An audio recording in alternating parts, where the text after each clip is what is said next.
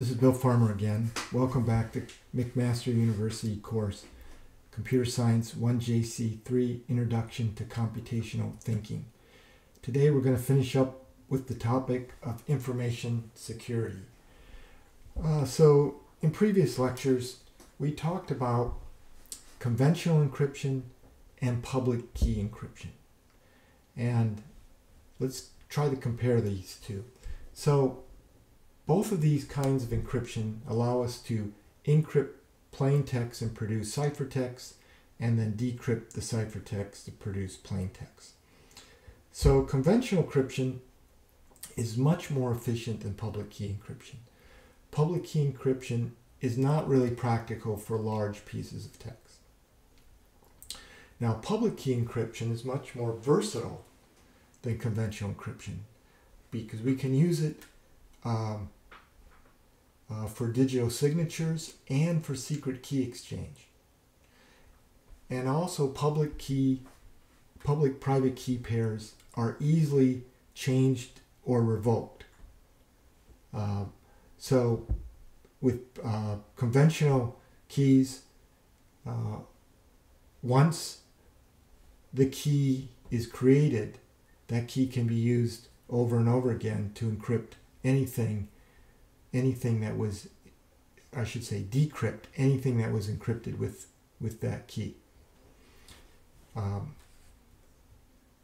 So let's go on to a question about internet shopping.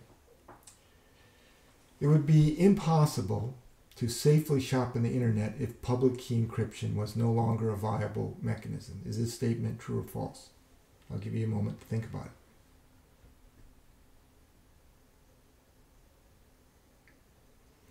Well, welcome back. The answer is true as the internet has set up today. If we did not have public key encryption, when you wanted to go shopping, you're going to send your credit card across the internet. Your credit card needs to be encrypted. You need to encrypt it using conventional encryption. Or, well, you need to use conventional encryption, so somehow you have to send the company you're shopping with, you have to send them a secret key. How can you do this? Well, you can't really do it without public key encryption. So yes, it is impossible to safely shop on the internet if public key encryption is no longer a viable mechanism. So I have another question. This is about quantum computing. So we don't really have time to go into what quantum computing is, but it's a kind of architecture, kind of hardware for doing computing, which has been posed. There has not yet been a practical quantum computer. But let's say there is a successful development of quantum computer. Would this have any effect on network security? So what I've said specifically, the successful development of a quantum computer will have no significant effect in network security. Is this statement true or false? Okay, take a moment to think about it. Well, welcome back. The answer is false. The reason for this is that if someone can build a practical quantum computer, one of the problems they can solve more efficiently is factoring large numbers. And if you can factor large numbers efficiently, then you can break the RSA algorithm. Remember, the RSA algorithm, its security depends on it being infeasible to factor a product of two large prime numbers. Okay, so I want to talk just a little bit about one of the applications that uses cryptography. This is called SSH. SSH stands for Secure Shell.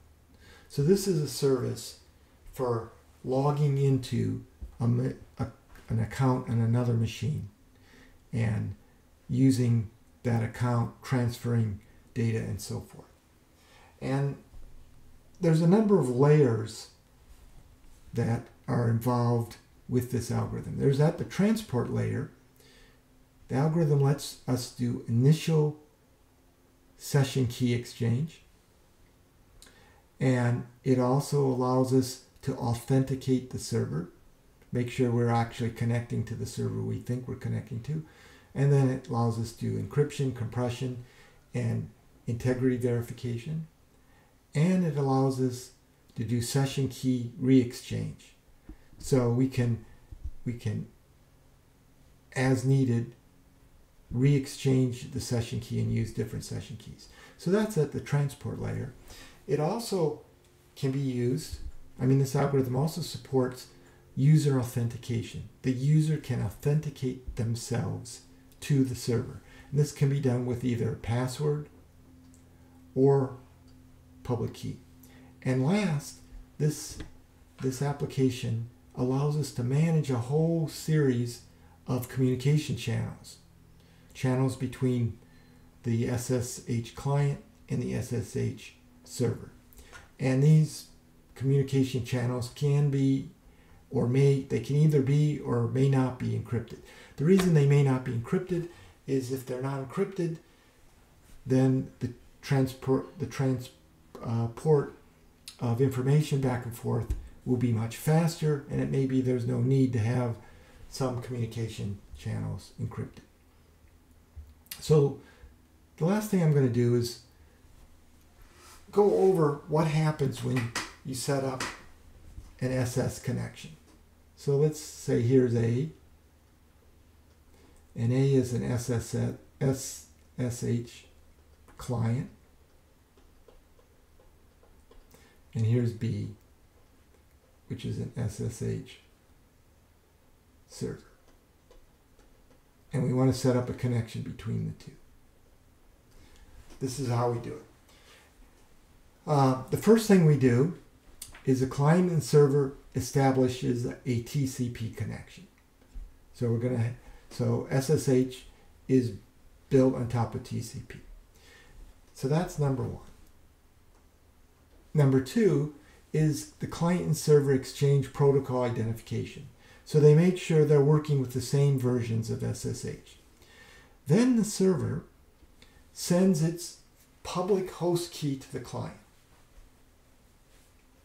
And using that public host key, the client generates a session key. So this would be a session key for conventional encryption. It will encrypt it with the public host key, and then it sends it back to the server with the actual cipher type they're using, whatever the conventional encryption is. So that's where key exchange is done. A uses B's public key and then sends back an encrypted session key, and then B uses their private key to decrypt that session key. Now they have a session key. Now they can communicate back and forth in an encrypted way. So the next thing is the server the server decrypts the session key with its private key. I've already mentioned that. The next thing is the client authenticates the server. So the client wants to make sure the server is really who the client thinks it is. It does this by taking the server's public host key, and it checks to see if it's in the user's known host file. If it is, everything's okay. If it's not, then the user is given an opportunity to add this key. And if it is, but the host key is changed, then the user is warned that the server may have been compromised. So what this says is the server is using a public host key that's different than what the server had been using before. And the next step is the client authenticates the user. So the client is operating on behalf of a user at A. The client authenticates the user to the server. Now this can be done just using a normal password mechanism, but it can also be done using public key authentication. Let's say like the RSA algorithm. So the server sends a challenge to the client that's encrypted with the user's public key. So the user's public key is stored on the server, and then the client decrypts the challenge with the user's private key. And this is decrypted using a passphrase that's supplied by the user when the private public key pair was generated. And then the client sends a required response signed using the user's private key to the server, and then the server verifies the response by decrypting it with the user's public key. And then there's few more things. The client makes several requests to finish up setting up the secure channel. And that's what it needs to be done to set up the SSH connection, which is a secure connection for communicating from one computer to another. Okay, so we're going to stop here, and this completes our topic for information security.